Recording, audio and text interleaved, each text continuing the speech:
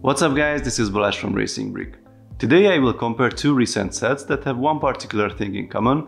Both of them has the Black Falcons. This is the 31120 Creator Medieval Castle, and this is the 21325 Ideas Medieval Blacksmith. So both of them are medieval sets, both of them has the Black Falcons. They should be pretty similar, right? Well, not exactly. I already talked about the Creator Castle in details. If you did not see my review video, then I will link it in the top right corner. This is a 9+ set with 1426 pieces and the price is $100 or euros.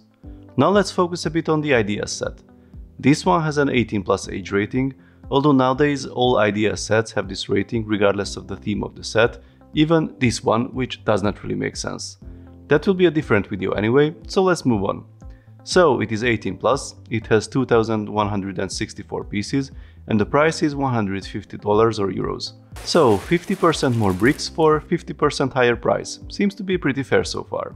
In the instructions you can see a little introduction from Clemens, the designer of the original submission, and you can also see his original concept as well.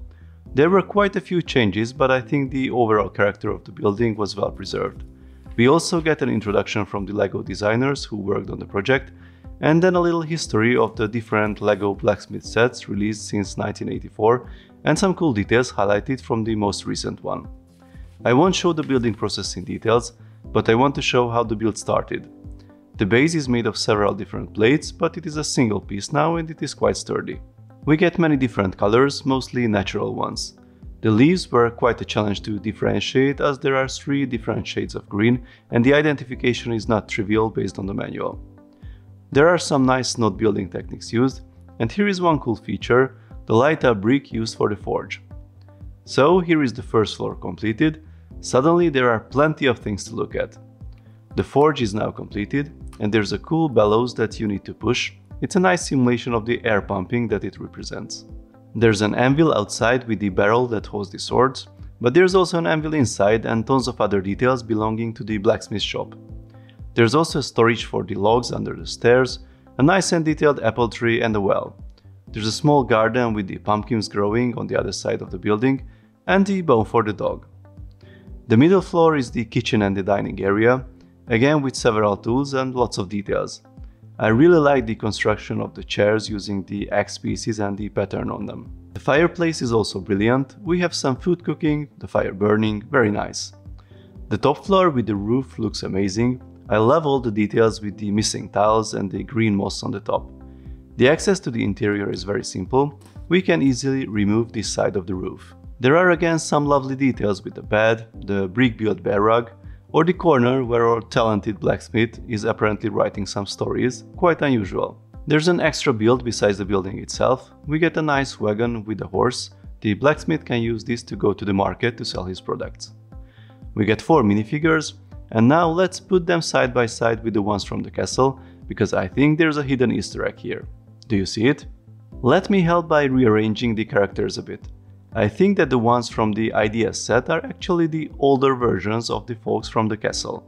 The blacksmith has now a long beard, the male soldier became much older as he has grey hair, and we get the female soldier as well.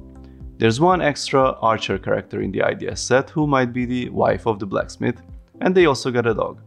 The Black Falcon torso design is the same, just like the print on the shield, but the accessories are quite different. So, how do these sets really compare to each other? Let's see the similarities first.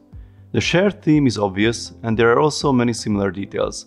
We have similar soldiers, the blacksmith, and also a lot of matching details like the blacksmith shop, and even smaller ones like the target for the archer, the well, the chest, and so on. But as you see, almost everything that is similar has a more detailed version in the Ideas set.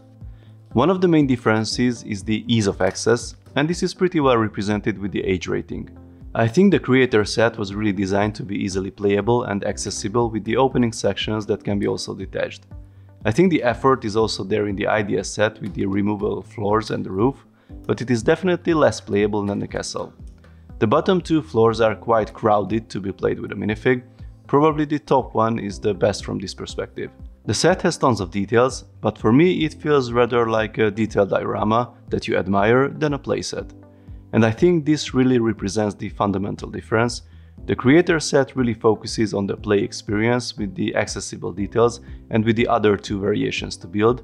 Meanwhile, the idea set is all about the tiny details and the cool building techniques. I definitely don't say that it is not playable, but I think the primary focus was not on that.